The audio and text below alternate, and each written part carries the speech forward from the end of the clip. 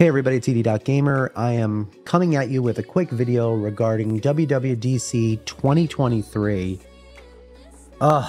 This is a very split WWDC for me. I know that there are a lot of people who are really excited about some of the stuff, and I can't say that I'm not, but you know, like everything, there's two sides to every coin. There's opinions are like, you know what, and everybody's got one. But I just wanted to talk really quick about what they announced as far as hardware, because I feel that it's important. And, you know, I'm looking for maybe something I missed. I got my scrubs on. I was working at the time. I had the thing trying to play in the background. I was trying to catch it. But from what I see, and I did get to watch most of it, which is impressive, and it is what it is. I didn't think I'd be able to, but I got to watch most of it. Let's talk about what Apple announced today. First of all, the Mac Pro. Okay, we got an M2 Mac Pro, the M2 Ultra chip. This is a long time coming. You know, I was completely stoked to see this device. The price, I mean, you can get a car. Some people get a car for less than this. But you know, for people who want like a powerhouse PC that I guess the new Mac Studio isn't going to be able to cut it for, you want a little bit more expandability than you would with a Mac Studio, then it makes perfect sense.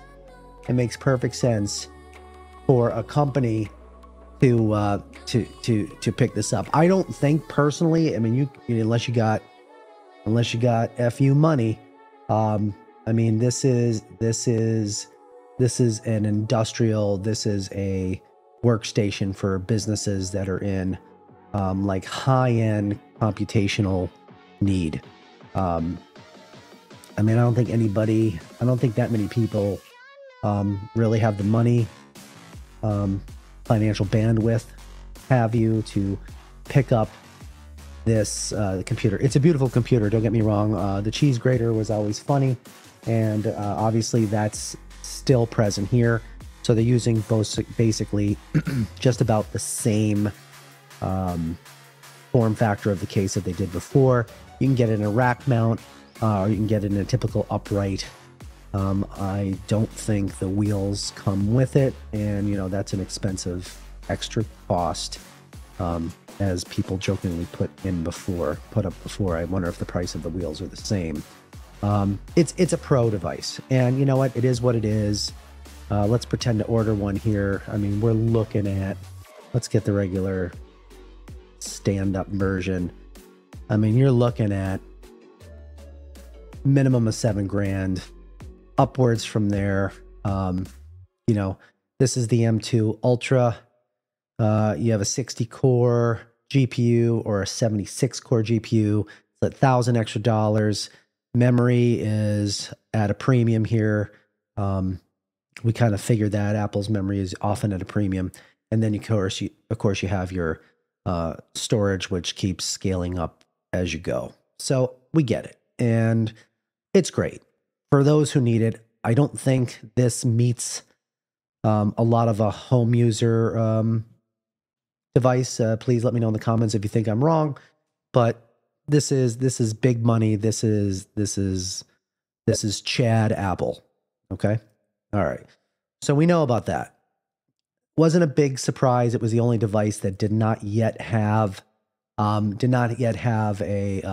Apple Silicon variant, and it was going by the Intel, and I believe the old Mac Studios were actually like beating some of the processing testing and speed testing, performance testing of the old Intel Mac Pro. So Mac Studio, this interests me. Okay. And you know, I have crazy use case scenarios. They're not normal, but I actually pre-ordered one of these. I ordered the M2 Max, and there's an M2 Ultra. This is the M2 upgrade for the Mac Studio. Interesting device. It was an interesting device when it first came out. It's still an interesting device today.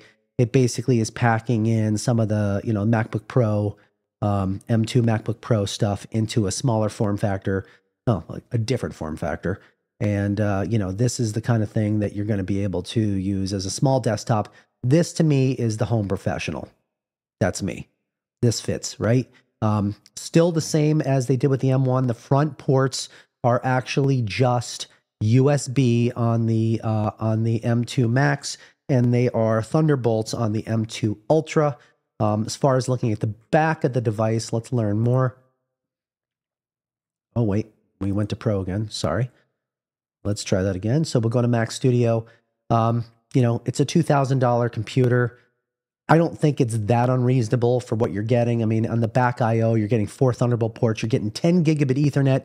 This thing alone, if you buy a Thunderbolt dongle 10 gigabit Ethernet, it's like $200. So, you know, it's worth it. You got high-speed USB. You have HDMI. I believe this is HDMI 1.2 because I think this does 4K up to 200 and some hertz. We can check that to be sure. But it would be dumb in this day and age to have a HDMI port that is only doing 60 hertz. That's how I feel. M2 Max, M2 Ultra, there's the differences in each one of the chips. 12 core versus 24, 38 core GPU, 76. So basically, as we said, it's 2 M2 Maxes making M2 Ultra for the most part. Okay, so it's for people who make videos, want to make music.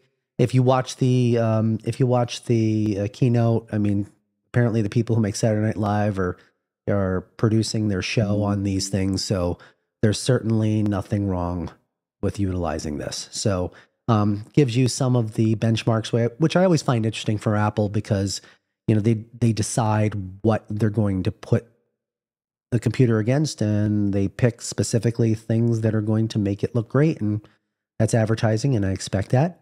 But basically, I believe this was initially some of the data was putting it against the M1 Ultra versus and the M1 Max versus the M2. So there's a decent performance boost here. I mean, it's no joke. It's no joke, and it tells you, they give you some real world examples using some Adobe software in the keynote. So it's pretty small, as you know. I believe it's the same exact size as the previous version. I do like the card slot here for people who do, you know, videos on their camera. They need to make videos, and you can just pop it in there, and it's just right there in front of you. That's great. I think that this is going to serve me well. And one of the reasons that it's going to serve me well is because I actually like a clean setup, and I was actually trying to utilize 10 gigabit Ethernet as my Final Cut Pro library, and it works. But every once in a while, something gets glitchy with the 10 gigabit Ethernet connection, and all of a sudden, if that fails in the middle of an edit, you're going to lose everything. And I've done that twice now, and I'm sick of losing stuff, and I'm not going to do that again. So this will be the device. I was trying to use a laptop, just one Apple product, you know, laptop, plug it in, work as a desktop, and then, you know, take it on the road. But I'm thinking I'm going to do the M2 Max Studio, and I'm going to pick up the new iPad Air, or I'm sorry, the MacBook Air as well, and get rid of my MacBook Pro. That's my current feeling. But again, really nice to see this being upgraded into the newest M2 Apple Silicon. So that's great. That's great. So then another good thing, right? So we talked about, I'm trying to see, HDMI supports up to 8K resolution. Yeah, so this is a newer HDMI port. This is not an old HDMI port. Good. So let's go back. MacBook Air, right? This, I think, was probably the most important announcement of the day. I mean, basically because this announcement is touting, I believe, Apple's most popular laptop for the public. I mean, this is the thing that sells the most. It's thin, it's light, it does a great job. It's got the M2 chip. It has a long battery life. That stuff is great. And the only thing that was really holding it back was real estate. So it's great to see that they've just brought it up to speed with screen real estate. It still has, I believe, the same ports that the old versions had, so that's fine.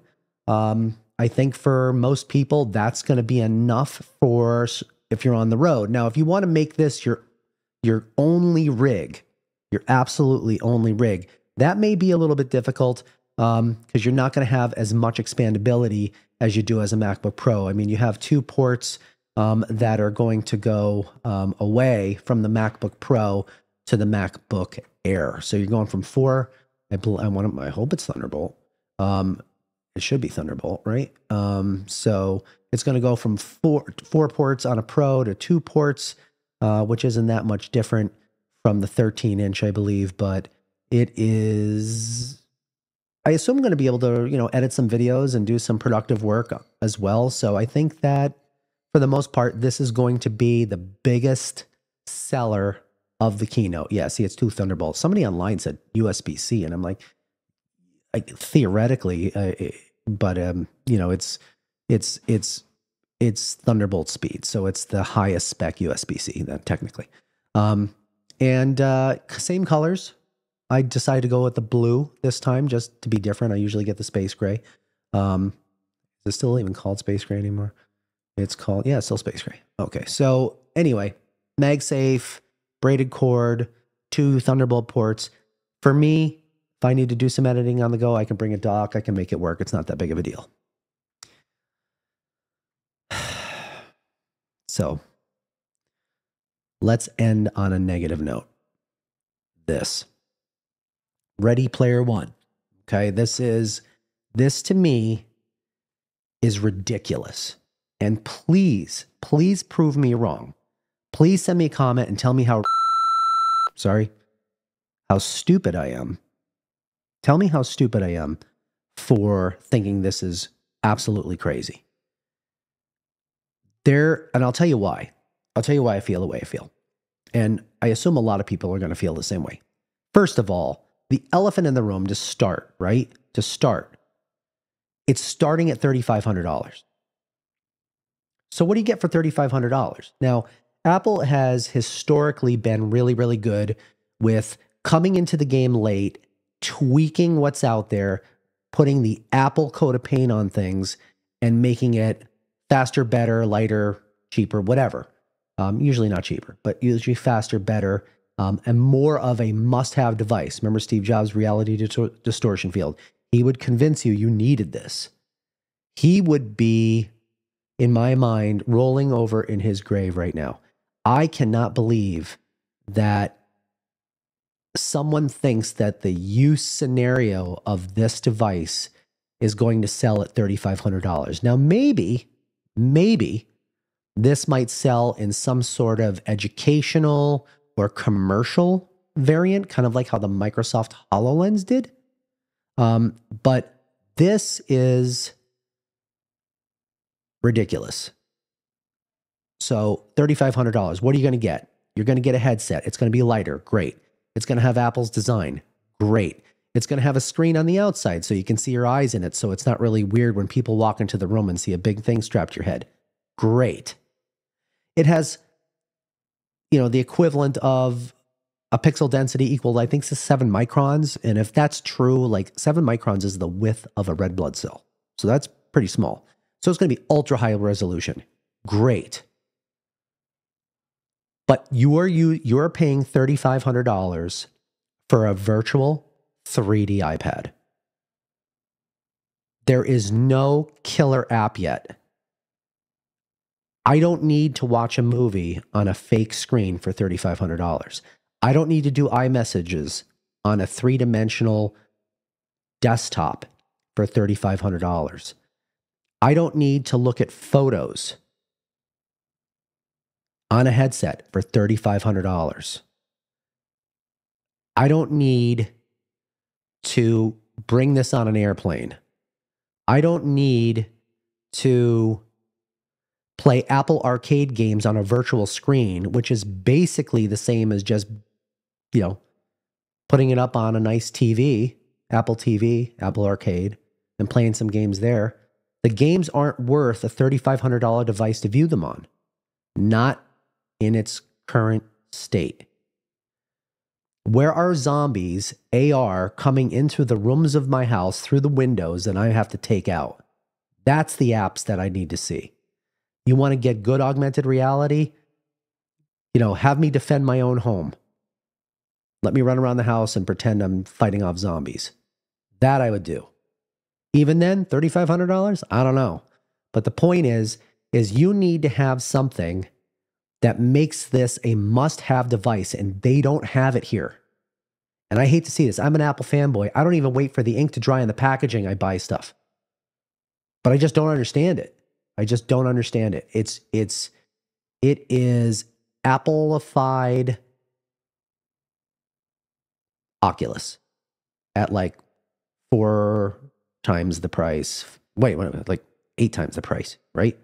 So it's, I don't know I don't know how they can justify this. I don't know how they can say, oh yeah, this is going to be a slam dunk.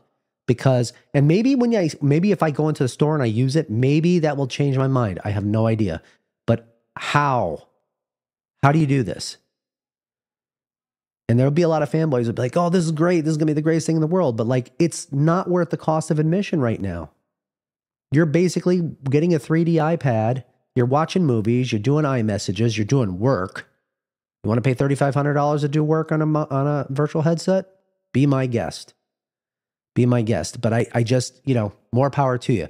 Please put in the comments below. Tell me how I'm wrong here, because I just don't see it. I just don't see it. I was disappointed. You know, one of the things I kind of see them hinting at, and if you watch the keynote, they talked a bunch about how this is like the first iteration of their path toward AR. So, you know, you heard some of the rumors, I'm sure, in the past that there was a second version of this. It was a smaller, lighter version. I heard more expensive. That was the rumor, that they didn't get this done in time for this keynote. And I do think that this is necessary. I think for Apple to make these smaller and smaller and smaller, more usable, you have to start somewhere, right? Remember the first iPhone didn't even have an app store. You were stuck with the apps that you had on it. That was it. So I get it. But the first iPhone wasn't $3,500. So I think that, you know, I hope that they can find a way to make this cheaper, lighter, better, and then get some really good apps. And the other thing, quickly to bring up, the other thing that I thought was interesting is that, you know, Apple is now creating, you know, extra resources for the Apple developer, or the Windows developer probably, right? Because it's talking about games, to run on Apple Silicon. So I think that that's where this is headed. They want to try to entice probably big game manufacturers to move their stuff over to Mac, because that is that's the last island that Mac can't touch. They just cannot touch it. And, you know, if there was ever a way that, you know, Microsoft would allow some sort of, you know, developer tools to, you know, to make games on Mac and utilize DirectX, I don't even know if that's possible, because I mean, it's completely different processors, right? But that's what's missing. So, you know, when I use my VR headset, I have an Oculus. I'm playing games like Elite Dangerous, where I'm like in the ship. I'm looking around. I'm seeing spaceships. It's impressive.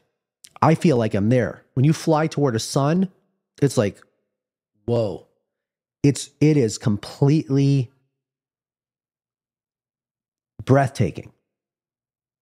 But the only game that I remember seeing on this keynote was NBA on a virtual screen. All the other things, basically, all the other things you can do on an Oculus through the Facebook integration, no one's interested in it. People want apps. People want to play games. People want to run around the military. They want to play games like Demeo. They want to play games like, you know, geez, I forget the final battle, the game that's the battle royale. I forget what it is, but you know, they want interactive gaming experiences.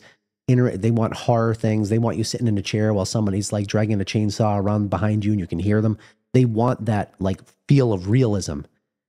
And they just don't have that. A floating UI is not realism enough.